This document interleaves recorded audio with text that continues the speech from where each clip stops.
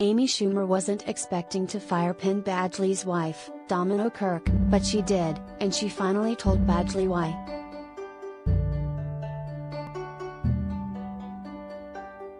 The Expecting Amy star told Badgley on his podcast Podcrushed on Wednesday that she can't Kirke as her doula because Kirke was just too damn wonderful.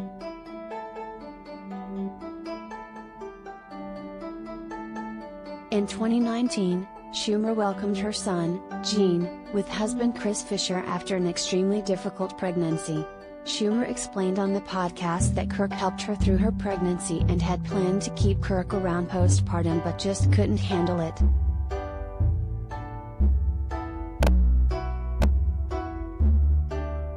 Domino is like a goddess. She's an actual floating siren around the house, Schumer told the U-Star.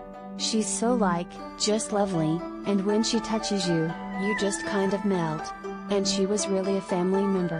And I just felt so vulnerable. I was like, I can't have this Botticelli fucking goddess floating around my home when I'm bleeding out. Though the comedian knows it was a pretty unfair reason, she was recovering from a cesarean section, which took a toll on her.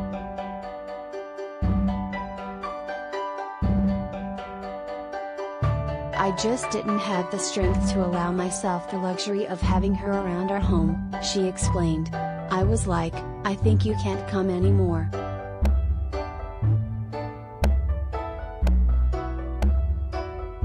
The Life and Beth star was open about having hyperemesis gravidarum, which causes extreme nausea and vomiting, throughout her pregnancy.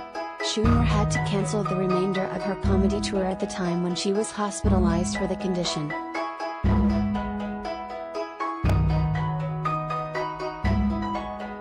It's so annoying because the whole time everybody's telling you that having a baby is going to be worth it, and you're just like, shut the fuck up, I throw up all day, Schumer said on Badgley's podcast. And then you are like, oh my god, it's crazy. And kids keep on getting better and more fun.